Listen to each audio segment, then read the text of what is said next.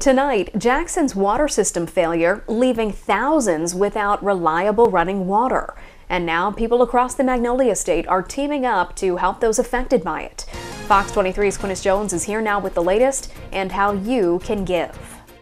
That's right. Help is on the way for the people of Jackson. This, as the capital city, is still in a water crisis.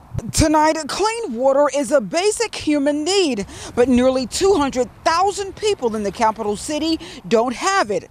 This after the water system failed, and it could be out for days. The reports of the tanks is that there are steady gains being achieved each and every moment. It's so bad that President Joe Biden has since declared a state of emergency. FEMA has personnel on site in the State Emergency Operations Center and is coordinating with State Emergency Management Team to identify specific resource requirements. Many people waiting for hours as water eventually ran out. It's a hurting feeling when you don't have no water.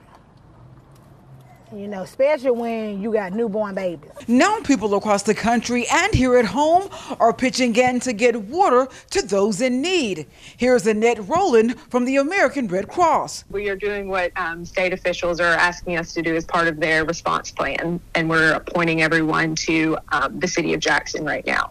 Now, there are many ways you can help, including by giving to the Rapid Response Coalition. The Laurel Police Department is also collecting water donations. We'll have the details at our website.